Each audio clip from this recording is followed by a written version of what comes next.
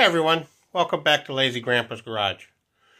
I made already 2 other videos on this snowblower. It's a Honda HS928.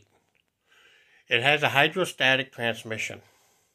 Have you ever had to stop running and you can't move it? Let me show you how to do that. We'll get it so you can roll it. Okay. Here's that Honda HS928 with the hydrostatic transmission. As you can see, it won't move. It just won't go. You can't roll it. You can get it to roll, but it's really hard. Let me show you how to free that up. So you come down here, go right down there. There's a lever. Transmission release lever. Engaged, released. All you do, flip that over.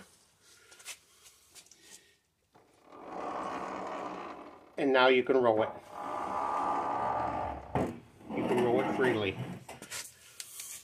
Reach down, engage, and it's locked in again. So that is how you get these things to roll. Just flip that little lever over. It's underneath. So until next time, take care.